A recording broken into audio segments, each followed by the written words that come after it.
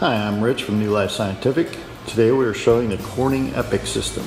The system was removed from a very reputable pharmaceutical facility and professionally decommissioned by an engineer directly from Corning.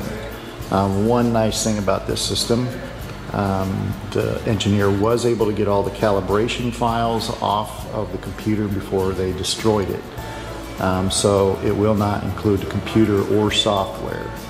However, we have been in communication with the engineer that did decommission this, and he is definitely very familiar with this system. He has the calibration files. He knows what it takes to get this unit up and running again. We do got the quotes for this, and along with the quotes also for upgrading the system. It was originally set up for a 384 plate, but now with new software development, he is now utilizing the 1536 well plate, and even for higher outputs.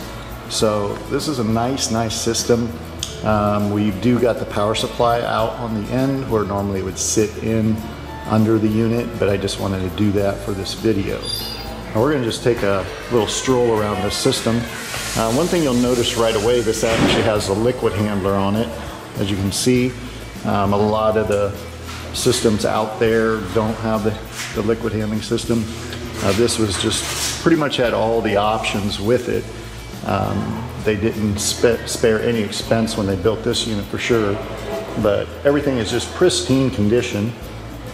Like I said, it was professionally removed from the facility.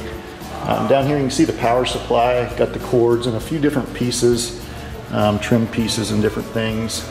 But normally the power supply would just slide right inside of this cavity so that it's just concealed without being able to see it. You can see the power supply here, but like I said, just a real pristine condition. I'm going to come around the back here. Again, you can see the liquid handling option here. Just really nice. Here you have also the manual, user's manual, and then also you have the calibration plate here too. And actually we got the card of the engineer here that you can contact for all the more information on this unit.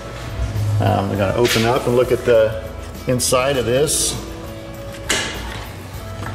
and right away you can see the incubation area back here. It's got a plexiglass door here yet. Here you can see the hotel tower in here, where it has a robotic feeder that takes the plate down and then brings it down to the reader down at the bottom here. You can see it still has all the zip ties here from keeping anything from moving. That was all, like I said, installed by the engineer when they decommissioned it. But the inside of this is just very pristine. It shows very little use, but it's definitely a nice system. If you need any information, just feel free to call us here at New Life Scientific. We can get you more information. Like I said, the technician is available also for any questions you have. Again, this is Rich from New Life Scientific, and thank you for watching.